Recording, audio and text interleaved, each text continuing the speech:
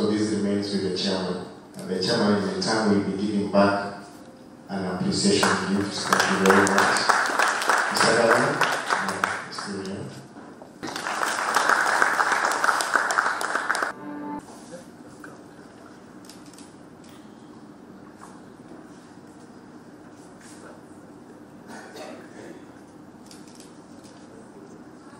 Right, thank you, let's appreciate that. So we now request, we shall be having more. Professor, we're very proud of you.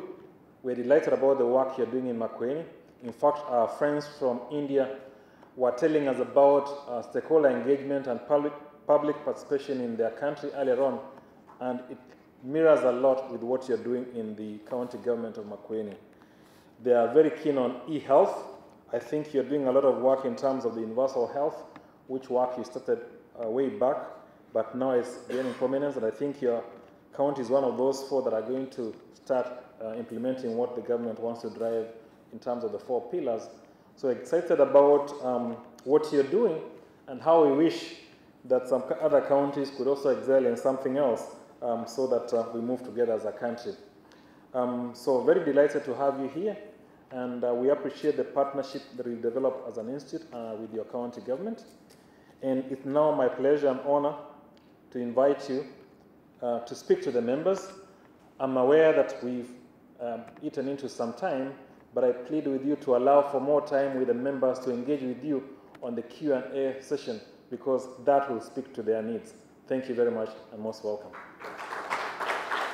One of the driving forces was we wanted a people-driven constitutional process, even the process of making the constitution itself. We kept on saying that we want citizens to be part of that process so that they can redefine, if you wish, even rebrand their country. And so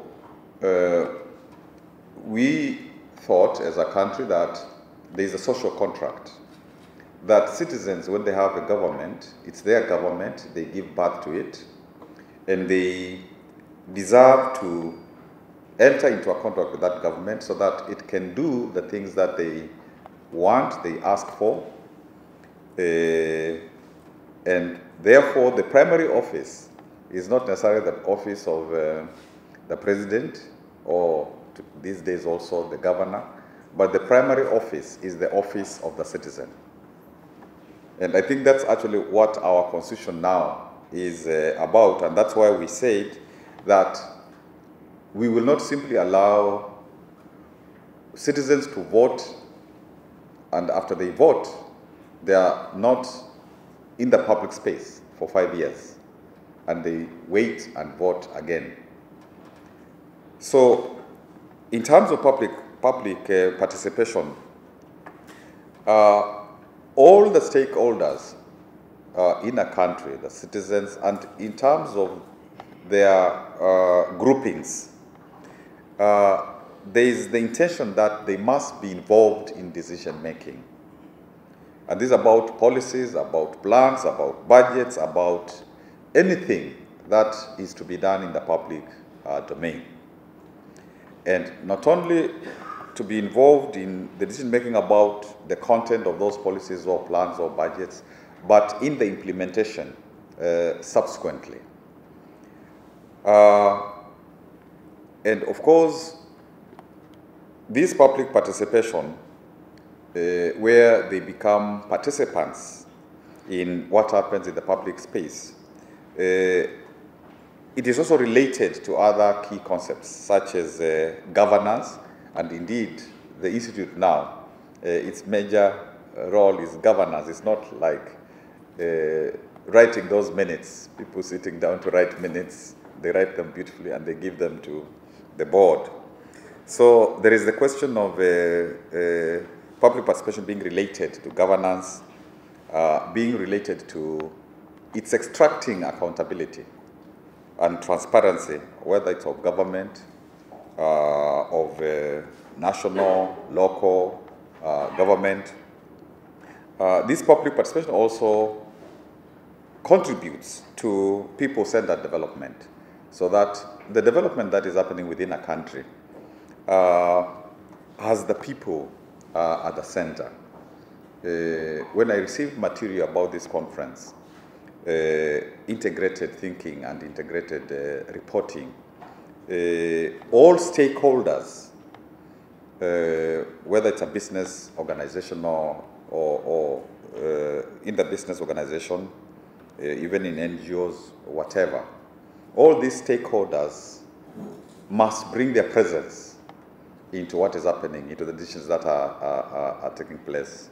They are to be considered, they aggregate their interests. And I was saying to the chair that as secretaries, when you're advising, for example, the private sector, and I think Bishop talked about it too, that you can actually make more profits by involving all these stakeholders, because they will feel that, like Safaricom, this is their company. They have ownership. My mother uses M-Pesa. My mother calls me, and she feels that when she's using money, it's not wasted money. So Safaricom ends up making even more profit because of trying to consider all interest holders. So this concept of people-centered development, even in some instances, as was reported about India, of people's governments beyond the national government and federal units or other local governments. Public participation also relates to bottom-up development and citizen control of affairs concerning their well-being.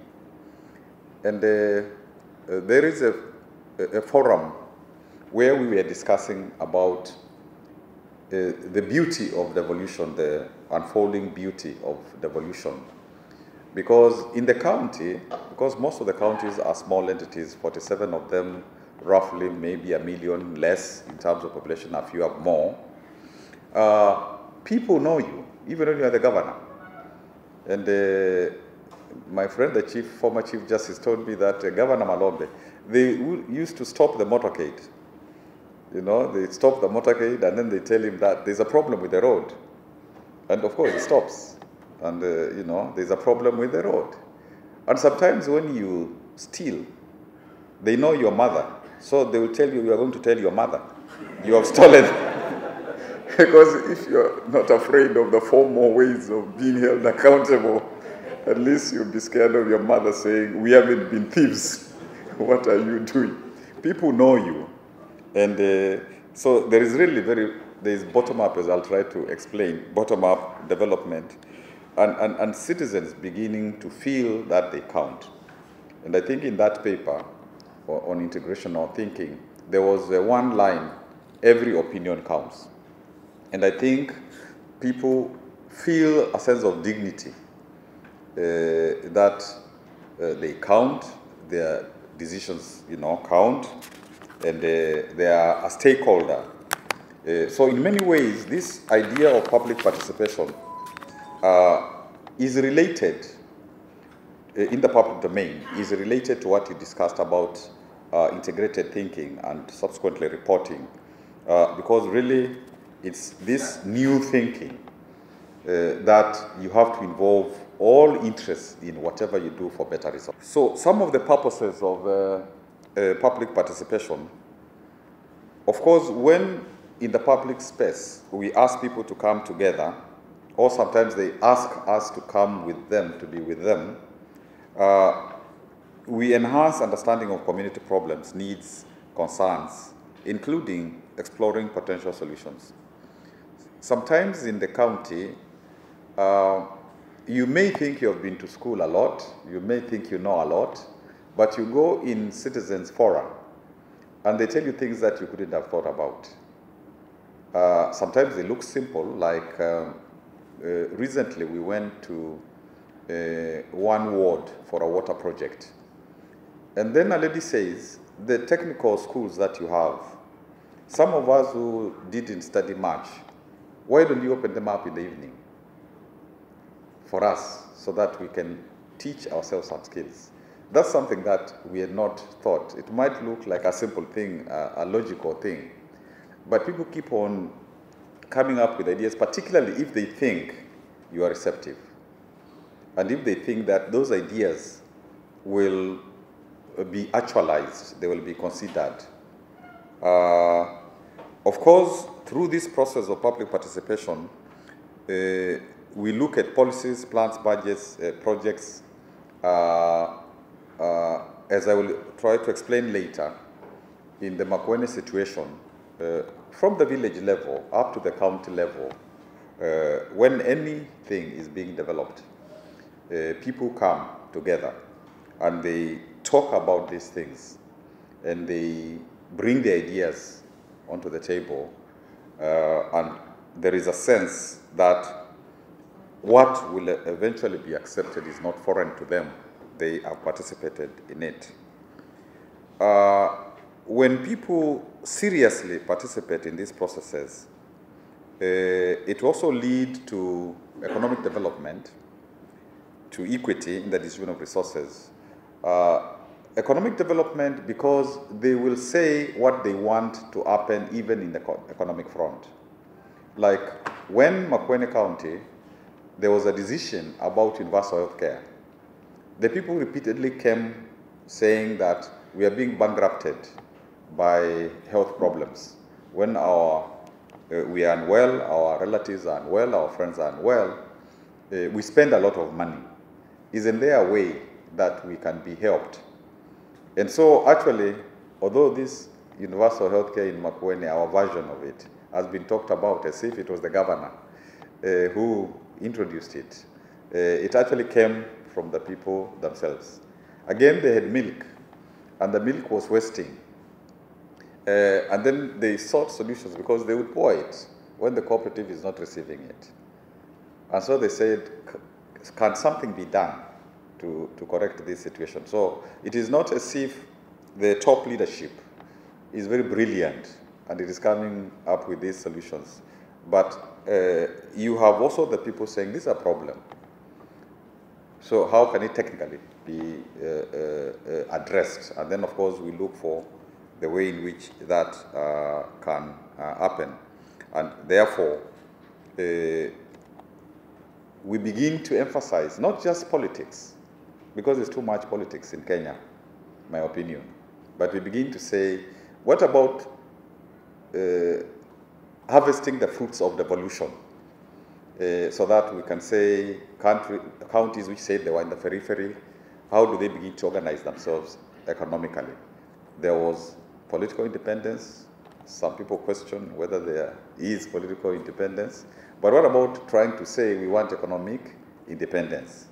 And maybe political independence will follow, or it will be, there'll be more of it.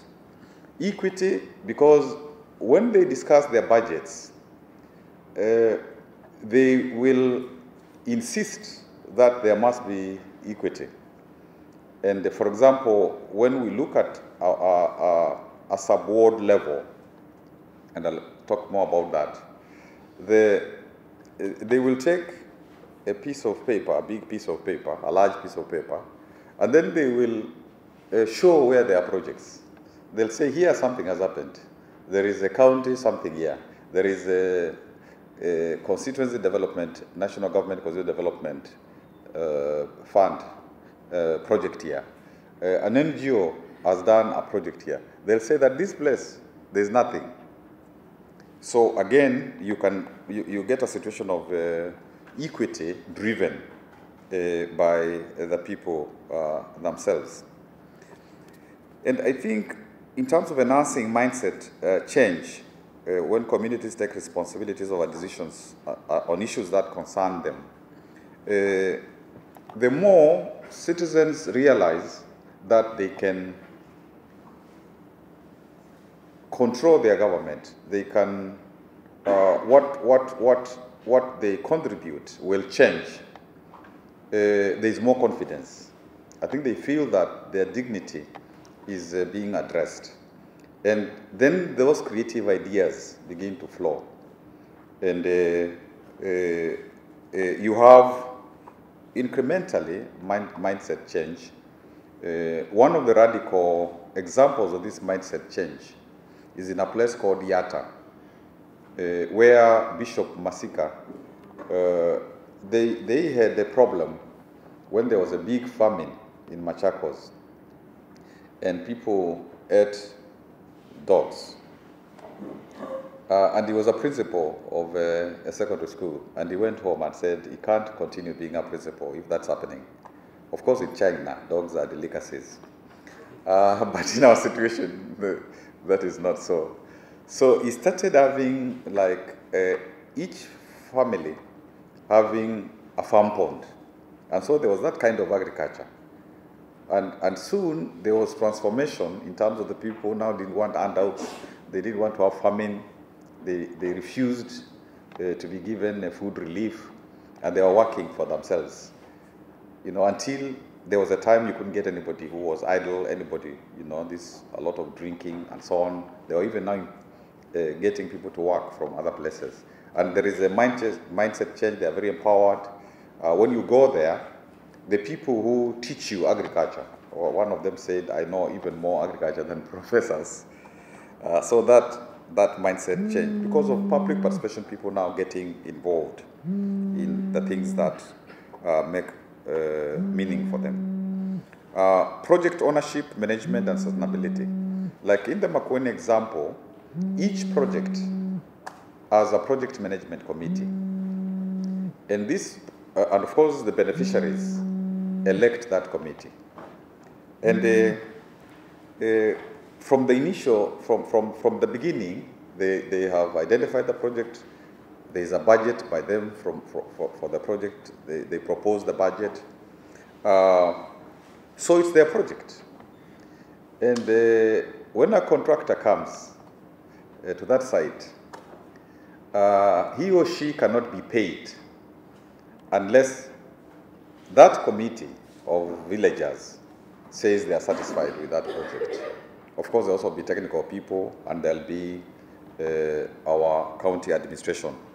But it really means that this is their project, and they want it to continue, even after the contractor has completed, and even after the supervision, the initial supervision from the technical people from the county and the administration. And I think things that people, even within the family context, we talked about family, things that even children are very much part of, they value them. This seems to be human nature. Again, if there is a holistic public participation, not token public participation, it becomes easier for transparency, for accountability between all the people that are involved. In the county, we are not scared of this openness, but sometimes, and I think this will change, should change, in terms of some of the national government projects, they will not allow the citizens to be so much present in them. When it comes to non-state actors like development partners, we come together and we coordinate what they are doing, what we are doing. So again, there with citizens also being part of that, I think there is a culture there of more openness. And I think when there is a good public participation, this also will advance social justice. The one thing that I have seen through even a nascent process of public participation, it also builds capacities of the community members, so that in the things that they do for themselves, such as in their own private sector, in their own agriculture, in their own businesses, they are more empowered. And when this is joined with civic education and with other public education, you're beginning to have a citizenry that is very robust. There was a time when in Makueni, we had a tussle with our county assembly because they wanted a lot of the budget, and I was thinking that that is not correct. And then we asked the citizens to come, and they they become arbiters in this matter. And when they came, about 3,000 of them, representing the leadership, they said now they want to dissolve us. Because I think some of the clever ones had read the Constitution and the County Governments Act and realized you can actually dissolve a government. Because like 1 year for 8 months, we didn't have a budget. They said we didn't elect you for this nonsense. And they made petitions and they carried them to the office of the president. And one might have thought that we were trying to instigate them. Of course, some of the business people would help them with transport because also business was not happening. And as a result, we had also a protracted time when they were saying all the bad things against the government. And actually the commission, which was established, did say the government should be dissolved, but the president thought that this might open a Pandora's box and there would be a problem with the devolution system in its totality. But you can see that is the power or the potential power of a citizenry that feels that it can participate in shaping its government. At the international level, public participation is something that has a long history. Although on the continent, African continent, we had a problem in terms of accepting it from early on. And it manifests itself in terms of rights of access to information. Something also that is reasoned within our constitution, that people deserve to be exposed to public information to access it, so that in terms of decision making, in terms of holding leadership accountable, that is possible. In the international sphere also, there is the right of course, to participate in decision making, also access to justice, to provide opportunities for the public to have a say in decisions that are affecting them, and particularly their living conditions. So there is the desire to make sure that you can access this information so that it helps you when you raise issues about how a state, how a country, how even local governments and so on, how they're impacting on your lives. The International Covenant on Civil and Political Rights, those articles 19 and 25 elaborate on the right to public participation, and generally at the international level, this is a right that is very much entrenched. The Banjul Charter, the African Charter in Human and People's Rights, also talks of freedom of expression and information, and 13, freedom to participate in government, and Article 25, the obligation of the state to promote and ensure through teaching, education, publication, respect of rights and freedoms in the Charter. Some of these rights in the African Charter were aspirational because although they are there, many of the governments initially, and maybe even up to today, do not honor them. In the discussion that you had earlier on, I think the example of India, this is perhaps the country which has the most elaborate structure of public participation from village to state level, and this, I think, is enshrined in the law. It is not just a question of guidelines or, some peripheral regulations and so on. And these structures, therefore, would form the organization of the people's government. And I think you are told of some of the far-reaching things that are happening through these structures, so that there is truly a people's government after the national government, the regional governments, and so on.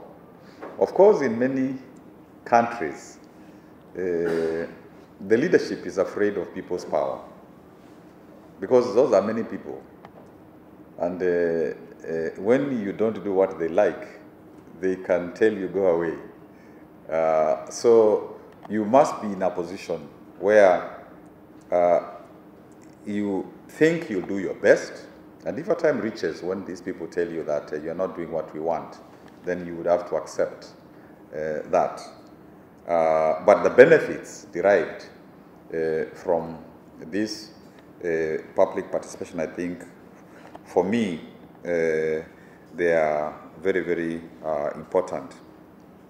Again, in the constitutional legal frameworks of South Africa, there is a lot of commitment to public participation through structures of development committees at the lowest levels.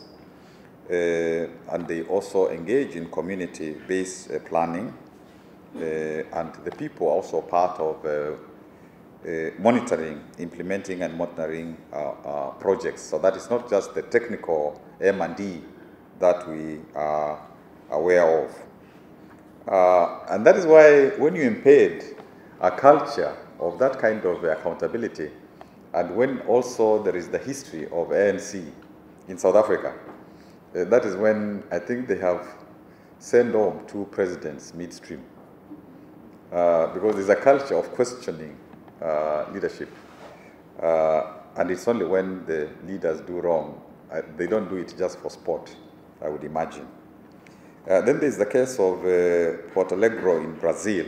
I think one could say that's a situation which mirrors what happens in India. And this state is very well known for its public participation in the budget process, where citizens present their demands and priorities, and they influence budget allocations. And this is a case study of very thoroughgoing public participation. Now, in Kenya, in terms of the legal and policy framework, Article 1 of the Constitution, as we all know, says that the basic power, this is the article which establishes the office of the citizen, that the basic power is citizens' power. And whether you're exercising power as the executive or as the legislature, both national and county, or the judiciary even, this is power donated to you by the citizens, and you exercise it, therefore, on their behalf, and you are not supposed to misuse it. I think this statement is usually, statements of this kind are not contained in the constitutions. It is said that they are part and parcel of conventions. But in the Kenyan situation, because of our history, we wanted to make sure that the citizen is the ruler. And I think when this dawns on particularly leaders, they will govern differently, because there will be utmost respect to the citizen we call Wanjiku. And I think this is really a very, very powerful statement of how we want our public participation in the country.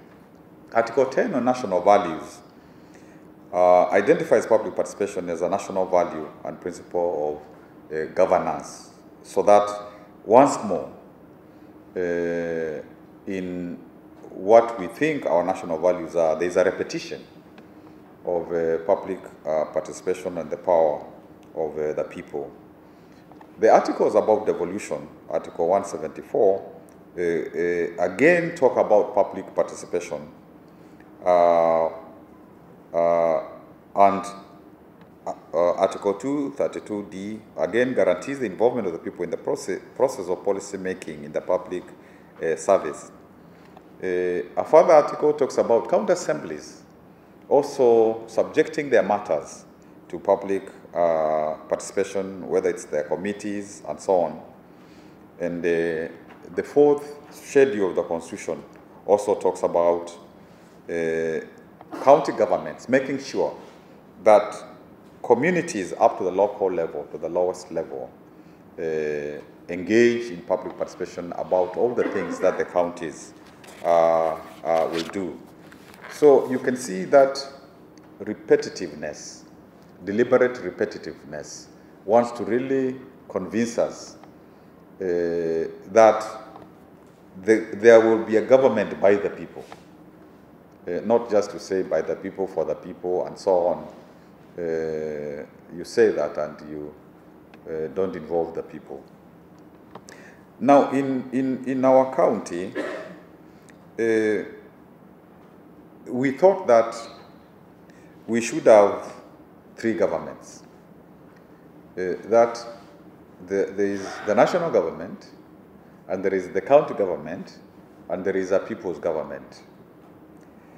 And in terms of, at the lowest level, that is the village, we have 3,612 villages. And from there, several villages come together, and they are a cluster of like 300 village clusters of 300, like 10 or so villages, sometimes less, together. Then we have 60 sub-wards, 30 wards, and roughly the main market centers are 1158. And those will have urban development committees. Then we have also leadership at the sub-county level and at the county level. Now, when we are doing budgets, for example, last time we were doing the CIDP, the County Integrated Development Plan, as well as the 2018-19 budget, it starts at the village. At the village, they have an elected committee of 11, where there is also gender representation, youth representation, people living with disability. So they elect those people, and they have a village forum, and therefore that committee. And so during a village forum, for example, when they are considering budget matters, they will meet, and they will say, this is what we want. They'll discuss the challenges they have, and this is what we want in this process. Then after that level, it will go to the next level, which is the cluster level, the sub-ward, up to the county level. In that process, which we are about to complete, 120,000 people got involved in it, in terms of those fora led by their committees, and of course with their government, their county government as well. 120,000 people out of 1 million, roughly 1 million of our population.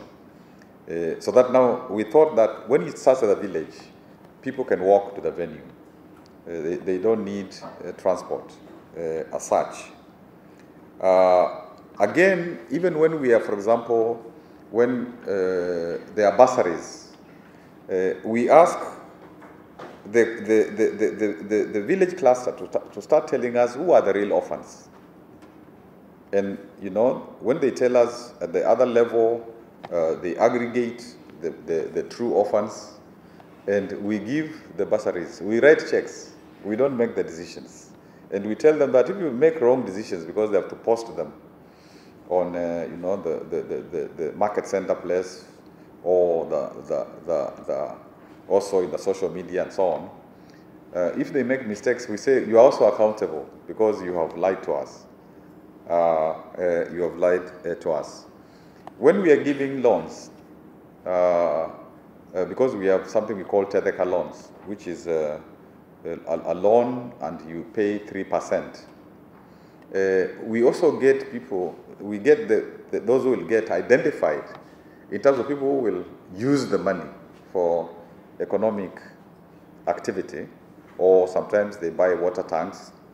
You know, some of the young people, border, they may use it to buy some motorcycle taxis and so on. But they tell us who will deserve. So that even in terms of the economic activity and so on, we really want them to make decisions because the Constitution says so, the culture of public participation says so, and so forth. I tried to become a member of a women's group because I found them sitting. There's a lot of organizational life at the grassroots. Those village groups, those women groups, those youth groups, those faith groups, they organize themselves. And actually during the hard days of one-partism, when the government was not doing much, that is what sustained, that is part of what sustained the communities, including the faiths, because they would also do development and so on and so forth. So when I became a member, they told me I will always be the last member. If a new lady comes, my number is pushed. So that was one of the conditions. So I found that they have books. When they meet, they have books. They raise money for their school fees. They buy each other, a goat. When that goat gives birth, the kid is given to somebody. So they give each other loans. So I said, okay, I would like to get a loan. How do I get a loan? First I was told that everybody else has to get, because I'm always the last one. Although I, of course, also paid for a goat. I had paid for a goat, but I was told, even after you've paid for a goat, you are still number last. And they told me, for you to get a loan, we make sure that you work, because if you work, you will repay. And how do you know that somebody works? They told me, we look at the hands. That is one of the criteria. They look at the hands. And when the hands of somebody who works, they are evident. Somebody who really works hard. So I showed my hands. Can I qualify? I was told, no, you can't qualify. I'm still waiting for my loan.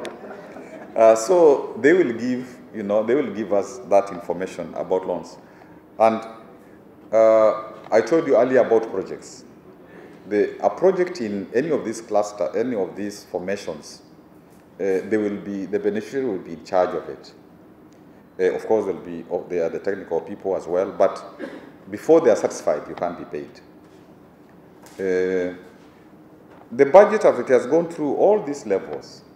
When it reaches the county level, where there's a county people's forum, and there at upper levels, NGOs there's a representation of NGOs, there's a representation of faith-based, so that there is co-opted membership. When it gets there, they have to accept it before it can go to the executive committee and before it can go to the county assembly. And at the ward level, because there will be ward projects, when they have decided what are those ward projects in the 30 wards, they come with the book which says what they decided. And the governor and the deputy governor must sign that those projects will be in the budget. And after the budget is made, we shall go back and they will look and they'll say, yes, we have seen our imprint in the budget. Of course, some of the things I'm saying are also ideal, because I'm not like trying to say that everything that is planned always works, because this is a process which is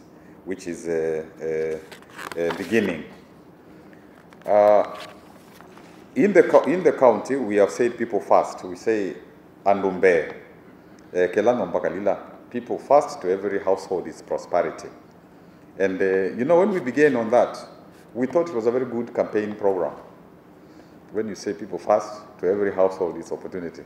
But now it has become a clarion call, and when they don't see some milk or prosperity somewhere, they hold you accountable.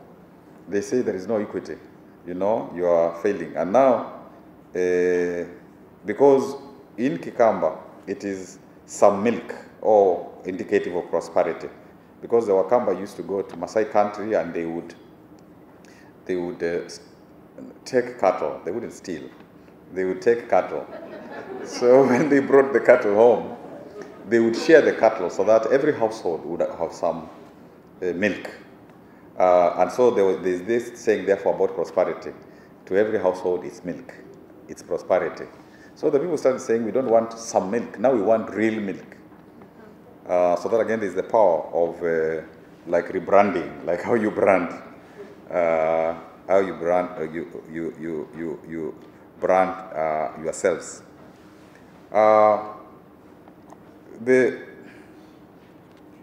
We have said about how the people are in the budgets, how the people are in the planning. We also decided that it would be good to have a full-scale Directorate of Public Participation and Civic Education so that it supports this particular process. We also have community volunteers, 12 community volunteers for every village, resource volunteers. And these get involved in mobilizing people for public participation, for training, for promoting civic education. Even they are used for collecting basic village statistics so that in terms of the decision making, we have data and the technical people process the data and so on. We involve also professionals from the county in the diaspora. In Nairobi, we meet with them, and they have also their associations.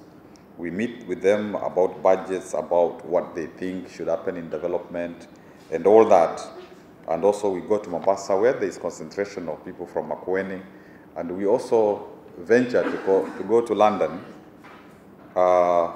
when we had a meeting for something else, for health. And we also talked to people who are abroad, who have a chapter, a diaspora chapter of people from the area. I think I discussed the public participation framework from the village up to the county level. There's a picture which has been circulated a lot. And actually, this was not about public participation when I was in government. It was about, we were discussing about African traditional religion, about Kamba. And that's why you're seeing a lot of old people. These are priests. This was during the time I was studying theology. And we were discussing that. We have also thought that they are marginalized, but it is still public participation. It's not the wrong photograph. The marginalized groups, people have actually insisted. They come and say, we are people living with disabilities. We want our voice and our issues to get into the budgets and so on. And they are very insistent. Currently, there is even a training center for people with disability, which is coming up because of them telling us what they would like done. Also, people living with HIV/AIDS, they organize themselves. They want to talk against stigma. They want to talk about support, including nutrition support and all that. Even in terms of the HIV/AIDS treatment, NHIF does not include, the National Insurance System does not include treatment for HIV/AIDS related issues. But in Makueni, in our nascent universal healthcare system, where people pay only for 500 shillings who are 65 and below their households, $5, and they receive treatment from our facilities. Also, HIV/AIDS people are included. Youth also have their fora, and we are trying to establish Makueni Youth Service. Those were between 15 and 35, about 400,000 people from the population of 1 million. And also representatives of orphans and vulnerable children. And even within budget making,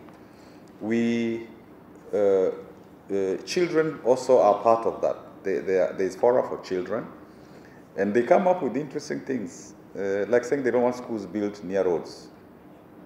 They say it's dust, there are accidents, and sometimes they also tell you how bad their parents are through songs. through some, because we use several ways of trying to get information from them. We talked about how the project management committees, then one picture at the top, this is our Nairobi diaspora participation about the CIDP and budget, again at the bottom.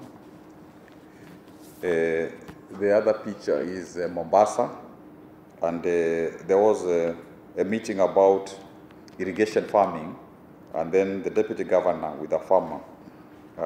They are looking at the farmers' cabbages, I think. This is also a meeting of at lower levels of public participation. An ambulance there. Apart from physical meeting of the diaspora, there is also, we reach them through electronic communication, and also the social media is very, very vibrant. There are all those WhatsApps. Sometimes they are invisible participants, and sometimes they tell you anything they want to tell you, and you can't take offense. Or if you take offense, it doesn't help you. The role of civic education in facilitating quality public participation. We thought that people must have information and knowledge so that they can participate in knowledge. And because also the Constitution as well as the County Governments Act, they talk about civic education. They even say counties can have radios. We haven't gotten licenses from the national government, but when I was in civil society, the national government was stopping us from doing civic education. They were saying, why do you want people to know a lot? And we thought it was them. But in the first cycle of our devolution, my members of County Assembly said that civic education is wasting money. Why don't you build things? Why do you just pour money where we can't see what it has done? But they were smart because they didn't want people who question. They were smart. It has had its challenges in terms of its being operationalized because it is resisted. Because many of the leaders, some leaders, are afraid of people who will ask too many questions. But we are thinking that that will change. Some of those things are about the working with farmers in terms of their milk. There's a place called Kikima where there's they have a plant, a milk plant, and they are able now to take milk to some of the supermarkets. This is our food processing plant. We have about 12,000 mango farmers, and they asked for a long time for a plant which can process puree, will go into juice and so on. And we have stabilized the prices of mangoes, and this is economic activity which the people have said this is what we want. And we think that this, small industries or cottage industries, the mango one is an investment of about half B, and it compares with any in the country. So that's a bit. Sometimes when you go to places, they give you presents. As I got presents, Chairman, I forgot to say thank you to all of you. Thank you very much. If you invite me tomorrow, I'll come back. But this was a present, and I told leaders in the county, this chair, which I've been given, by the end of this term, since I can't stand again and I'm tired, I'm old, I want to go and be with my grandchildren and spouse, I will give it to the next person. And I will, you say to a leader whom you think will also do public participation. But of course, ultimately, you cannot say this is the person you must choose. They must do public participation. So I wish to thank you very much.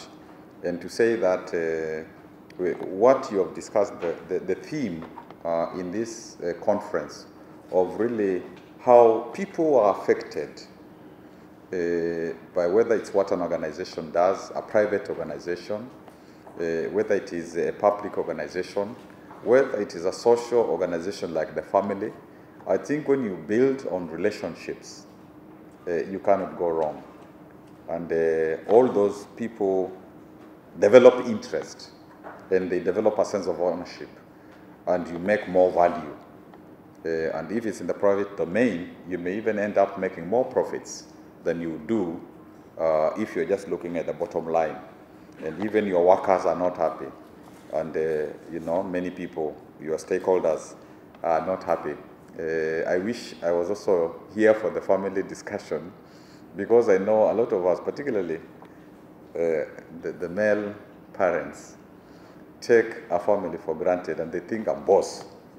Even if I don't relate too much with these people, I'm the father figure, and maybe I have a little money, and they will follow me. So I don't have to really invest too much in making those relationships. But at the end of the day, I would imagine a time is reached when people say, I wish I related more with people close to me.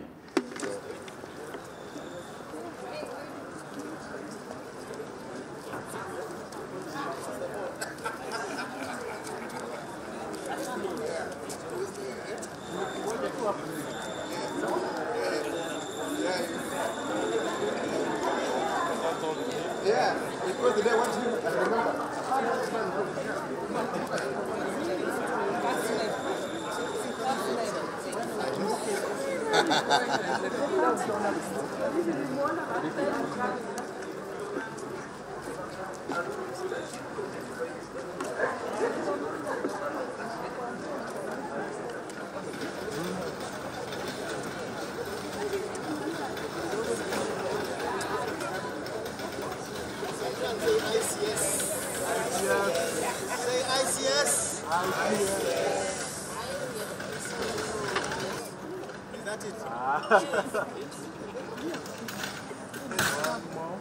ICS.